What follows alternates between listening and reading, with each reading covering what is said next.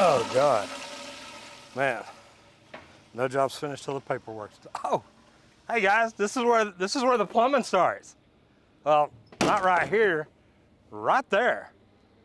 Let's go look at some underground plumbing and see what all we can figure out on this rough end today. In this video today, we're going to be showing what a rough end should look like on a new house build and why it's important. Okay, so actually, before you start on a job, you need to know what you're building. And I love this. I literally just walked up to this job. They've got these out here on site, but this miniature set of prints, I literally went to A-0, so it's the first architectural, it's an elevation page, but this is the foundation silhouette plan. And what I can do is I can look at this. I see where the toilet, the lavatory, the Roman tub, the shower, another lavatory, another toilet and lav here, the kitchen, the dishwasher.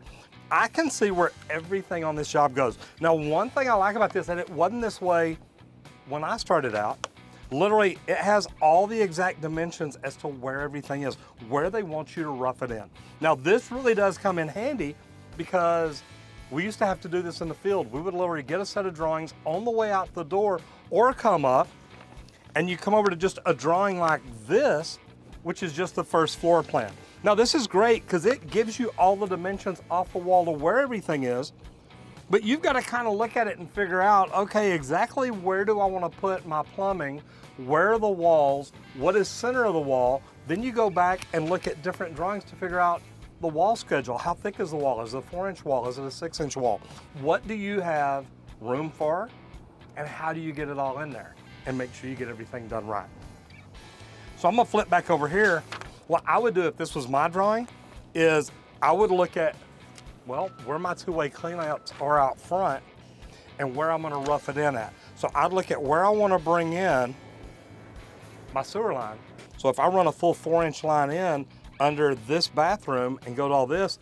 Now, one other thing too, and I wanna see if they caught it on here, because this is a 2-story house. So yeah, it's got a 3.5-inch drop right here. So they've already planned for the upstairs to come in off that line there, and you've got another 3.5-inch drop here for this other bathroom. So let's go over here and walk this rough end, see how it looks, and then we can always refer back to these drawings to see what we're looking at. Let's go. Now I'm sitting here looking at the drawings, and the city tap is right here, about the middle of the house. Now, there's a garage entry right here, so I'm gonna assume that there's a driveway going here. So now I see why the plumber offset everything over to this side of the house. You've got the main entryway right here. He could have possibly gone right here in the center of the house, but he went to the other side. The only thing I don't like about that is you're crossing under a sidewalk, an entryway.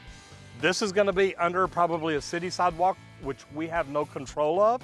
But I would have probably turned right here, right about here. I'd have gone straight back into the middle of the house. That'd have kept it this side, but he may know something I don't. They may be putting a big tree right here.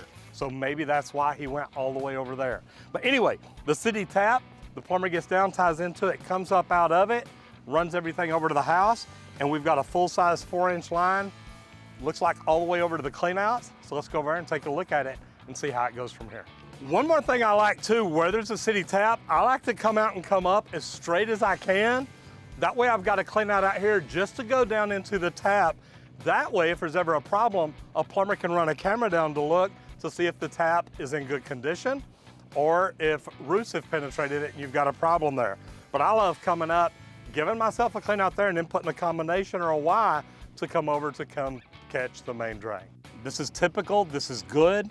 It's about 3.5 feet deep, perfect depth. I noticed walking this over there, I think there's quite a bit of fall in here. I would have possibly brought this up just a little bit. There's a lot of extra digging here that I don't think you necessarily need, but different plumbers look at it different ways. I love the fact he's got the water line ran in the ditch. It is benched, so it's not right down next to the drain pipe. It's 12 inches up, 12 inches over, runs it in, brings it in right here, into the house with his PEX tubing. Coming out of the double combos, they do reduce down to 3-inch and run 3-inch inside, which, 3-inch should handle a house like this without any problem. Me personally, if it was my house, I love 4-inch. Man, from the furthest toilet all the way back. But, Everybody does it different. I understand that. I like having the additional area, but you know, washout, things like that, I understand why different plumbers do it different ways. We all do it how we're taught. So that's just one of the ways that I was taught, and I always thought that was a cool deal. So we walk in, come in the front entryway right here. Looks like you're gonna come in. This is what I'm gonna assume is a guest bath. I hadn't really looked at the bedrooms or layout or anything like that, but I've got a shower right here. I've got a toilet here that'll have a lavatory coming off of it. And then, well, here's that 3-inch riser going up to the upstairs to help catch the bathroom up there. So your front entryway really, man, it looks really good. I like the way they've got everything secured. They've got it done with rebar. When I was an apprentice, when I was starting out plumbing, we literally secured everything with conduit. Now, I like the rebar because, man, it's solid. You can drive it in a little bit easier, but man, everything looks nice and plumb from what I've seen so far. I like the way that they've got the box here around the shower. That way, you know, they'll be able to offset it to hit dead center, anything they want to do. So right here, the main comes in. Looks like we've got a 3x2 combination, turning up with a 45 rolling over. Maybe a 22.5. Got a 3x2 combo turned up. Then it's got an offset fitting rolling over here. We're gonna go down here, and this is the kitchen area. Let's go check it out. Okay, so what we've got is the kitchen line. You come up, you've got a 2-inch combination, a 2-inch sweep. So that tells me this is gonna be an island, this is gonna be a loop vent, and you've got a double vent off of it. Now, it's not quite how we did it when I learned and I was growing up. You've got it here for a loop vent, you've got a line going over to it, and then there's another 2-inch line coming over. Now, to me, this may be what they're gonna pull the water lines through. Not sure why, but I'm not sure yet where the water heater is on this project, but that would be one way to get the water lines up where you can rough them in this wall and have them behind there. Then you can take your vent over here up and out the roof. All right, so now let's walk back over to the main and follow it up and see what they caught next on the project.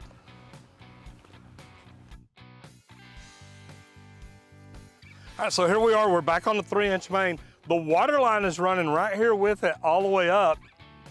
So we're gonna come up to here. The water line branches off and comes over here. Now, if you look at this, this is your garage entrance. And really it's like a 3-car garage. It looks like there's 1 right here and 2 right here. So that would make sense.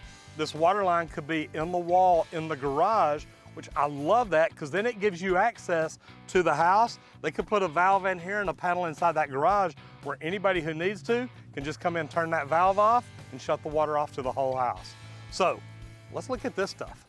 All right, so from looking at the plans, we're right here. You get a branch off right here. That one catches the garage, so I get that. Now we keep coming back. Well, this is that other, they call it a 3.5-inch drop. Really, it's a 3-inch drop going to upstairs.